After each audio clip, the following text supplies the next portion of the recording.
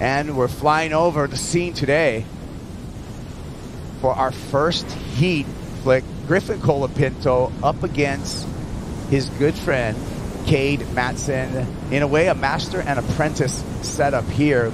Yeah, no, we haven't. You can see, even just by this shot, that there is a lot of water moving out there right now. Here goes Kade. First wave of the day. Remember, he's 6'3", so it gives you a little bit of an idea of the size of surf out there. Finds a little corner here. And just some easy rail work for the rookie to start off. Wants to establish a number, and he did just that. Complete ride, so well done by K.Matson. In every single direction.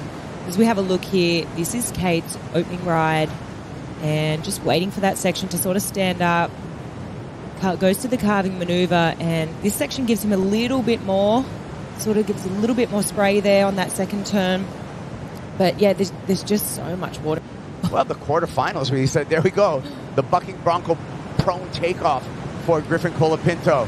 Now he activates. Carve into the channel. Aiming for the lip. Slams the lip, and the lip slams him right back.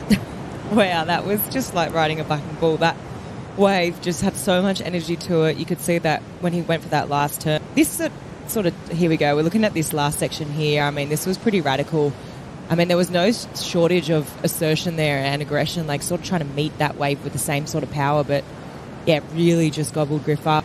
You know, there's a lot of variables when it comes to surfing, but today there's a lot more. And I think you can sometimes be in rhythm and you can be out of rhythm. We'll get back to that as you see Griffin Colapinto, wave number 2. Little slash there. Highlight through some soup.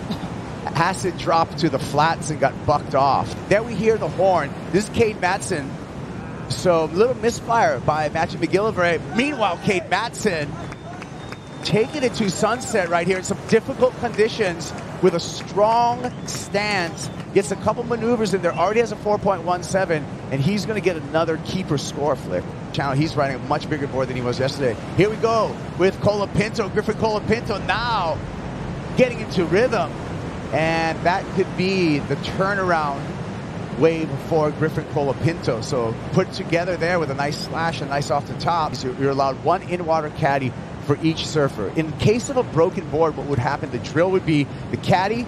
We're going to get back to that drill because we've got some surfing going on right now with Kade Matson, and he's just kicking out. So the caddy would give the surfer his board. And I'm riding. Griffin Colapinto got a 4.67 on his last wave. He's a 5-point ride here to take the lead, and that would have been really valuable for him to finish that one off. You saw where he rolled in on that wave. There were other competitors in the priority heat that could have took that wave off of him, but there's no way for them to get into it. Yeah, there was no entry.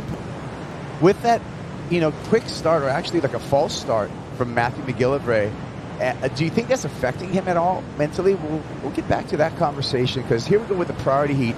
And Griffin Colapinto screeches off the bottom, carves off the top. Remember, he just needs a mid-range score. He just needs a 5. He needs to finish this one off, and he'll probably get the number, but he will not without that completion. So that was a key moment for Griffin Colapinto. We watch here. I mean, he sets this up and gets this first carving maneuver in, but this is the section, I mean, it had just this funky angle on it. He goes up to meet the section, and you could see he had to change his line there. Just gets absolutely bucked off his board. That's that moment where he had to change his line and comes down with that converging whitewater. So definitely not the way he probably wanted that to pan out. Yeah, I feel sometimes with this kind of maneuver and the conditions is to actually get out of there early, because you have these converging waters, and you can see the convergence of the two angles of swell right there, and they're just going to crunch them. And so that's going to be really difficult to ride out of. 3 minutes remaining. But to echo your point, Crosby Colapinto, when he qualified for the championship tour, asked him what he was looking forward to. He said, surfing against his brother, who's right here. Griffin finds a barrel and comes out. This may be the number for Griff. Gets up there early, airdrops into it, and survives the explosion. Griffin Colapinto. We talked about the master and the apprentice, perhaps a situation here. It looks like the master just was masterful in his execution and turned the heat in the final 3 minutes. This is the moment. Kade having a look, pulls back. We're just like, thank you very much. And straight into this tube section here, gets covered up. And this section here, wow.